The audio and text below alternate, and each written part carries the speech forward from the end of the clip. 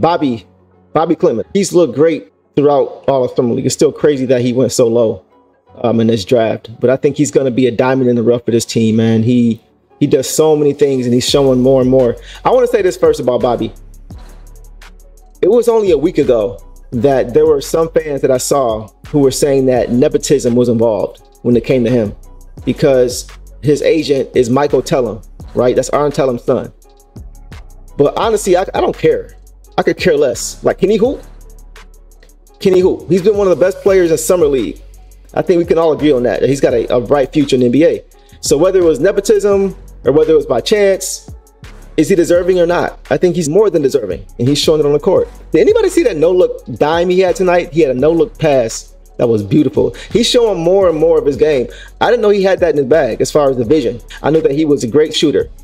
He's showing that he's a better defender than I thought too, but even his ball handling, he's showing a lot of things to his game. I think he's just kind of getting a feel for what his role is going to be here in summer league, and then he's just kind of getting in where he fits in, seeing where the weaknesses are that he can kind of plug and play offensively with the ball. And I think tonight we saw a lot of that. We saw a lot more of him pushing the ball in transition and just looking to get more guys involved, which was something we hadn't quite seen from Bobi up to this point. I hadn't seen it.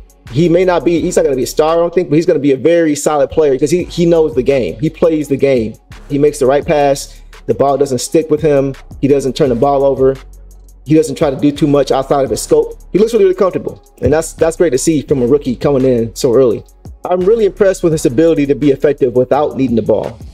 You know what I mean? Like in summer league, a lot of guys are looking at this as an audition to earn a contract, right? And so that can make it hard for guys who don't dominate the ball. You know, a guy like Bobi, it's hard to be effective if your guards aren't looking for you. You know, we've seen that. I think last game, he had a few times he was open for alley-oops or easy buckets, and he kind of got looked off. So it could be hard for a guy who doesn't dominate the basketball in summer league, especially if the guys you're playing with, like your point guard or your shooting guard, are selfishly trying to make a name for themselves. It's encouraging to see him still finding ways to be effective, though.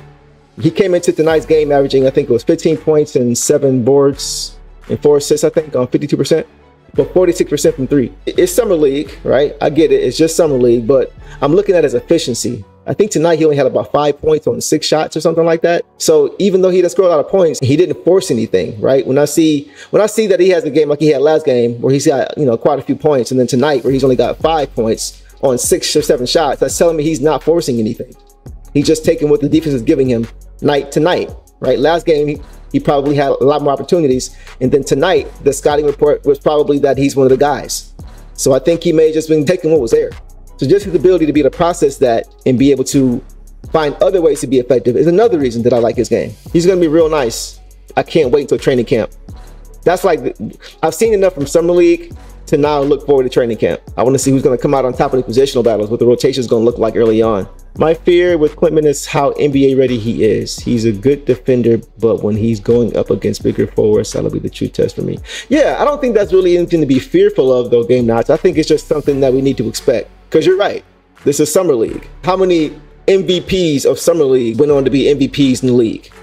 You know what I mean? So you got to take it with a grain of salt, but also just look at things that go outside of just, you know, scoring the basketball. Like, I know it's a cliche, but outside of stat sheet, you know, look at how they play the game.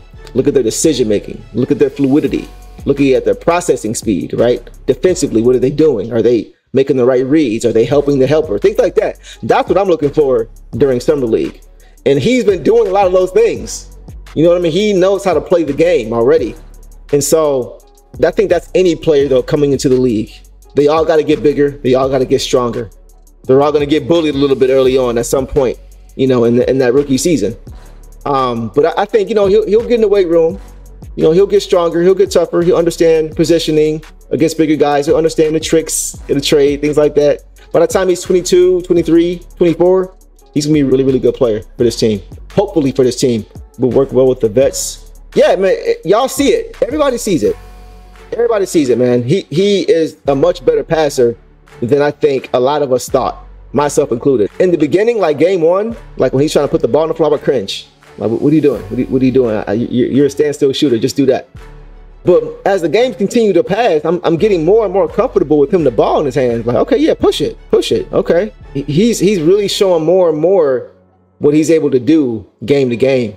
2 to 3 years, Duren and Klintman going to be ooh, I like that a lot. Imagine that inside-outside game, because now you will let JD continue to just man the paint, be a great defender, help side defender, and post defender. Just be a great all-around defender in that paint. Just dominate that paint. And offensively, just eat off what's available. Like, I don't think Jalen Duren is going to have plays drawn up for him. He's not going to need to, because he's going to be such a force in the paint, getting offensive rebounds because he's so strong and catching lobs. And like, he's going to be able to eat without trying a lot of time, just because of, I think, the spacing we'll have and the facilitating we'll have with Cade and Jaden Ivey.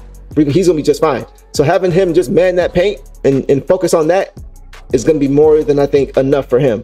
And allowing a Klintman to come in and be able to play the other side, you truly have an inside-outside game now, which I think, oh, he made it. He made it. Man, I thought it was going to be me all night. What's good, my dog?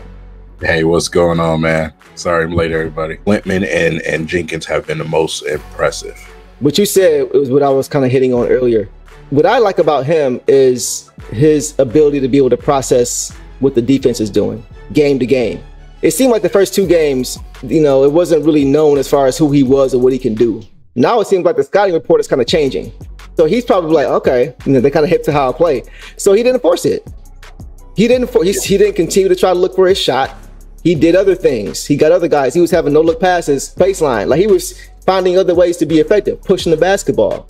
So that shows me he understands how to adjust. Yeah, man. Like I said, starting with last game versus Houston. In the first half, they tried that. You know what I'm saying? He was right. You're right. Away. They was, hey, we realize that this guy, if you watching film, you realize that this guy keep getting open. You know what I'm saying? They're not giving him the ball all the time, but he's open a lot, too much. Last game, they tried that. By the time we got to the third quarter, it was like, okay, you found a break in the defense. You know what I'm saying? Now, Klintman, found that spot where he could be effective. And at that time, it was shooting. So like I said, tonight, not necessarily in a box score, but just the things that he does on the court. He has some really good IQ for a young person, man. And like I said, he played, with pros.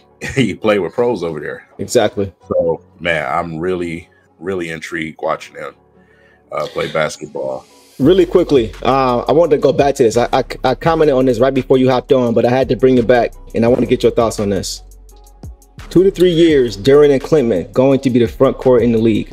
What are your thoughts on this? So when you look at the timeline, absolutely it's a possibility. I mean, you look at where we just signed Tobias, right? Even though we don't want him to, we know he's probably going to end up playing for it. He's going to play the 4. When you look at the timeline, I mean, 2-year deal for Tobias, right? But at the same time, if Klintman, it's all in his hands. It's all in his hands. His development, how fast he can catch on to things, how far he can go, it's all up to Klintman. That at this point, Duren is going to be Duren. But it's all up to Klintman. We have to see him out there. We got to see some preseason action against, some guys that are actually going to play. We have to see how he does in that environment. If he can continue to just be a guy to contribute, get open, cut through lanes, knock down a 3 here and there, he can find himself on the basketball court really fast. And I know it's just summer league, but it's a young team, man. A lot of roles are going to be defined. Nothing is going to be given. We heard what JB said already. He said guys got to earn their roles. I won't be surprised. I'm not saying anybody's going to start, but I won't be surprised if you see Klintman getting minutes, maybe month or 2 into the season. I can see that. Klintman can easily be a starter in 2 years. He can do everything on top. Yeah, like when we talk about with Isaiah Stewart being that stretch 4, Klintman could be that. He could be that and more. I think he can offer even more offensively. He's not Stu defensively. He probably won't ever be Stu defensively as far as physicality. But offensively, he fits more of the Lauri Markkanen type of player than the Isaiah Stewart type of player.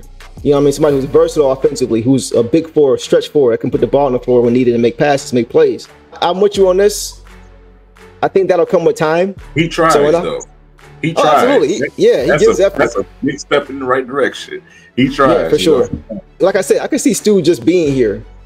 Like a Udonis Haslem type of guy. If he's not playing, I could just kind of see his mentality just never leaving here and then being that kind of guy. But we'll see. Let's go. Dress up, bless up, step up and get it. Lace up, face up, I'm here to win it. It's for my city, and the team coming with me. Headed for the championship, even if the road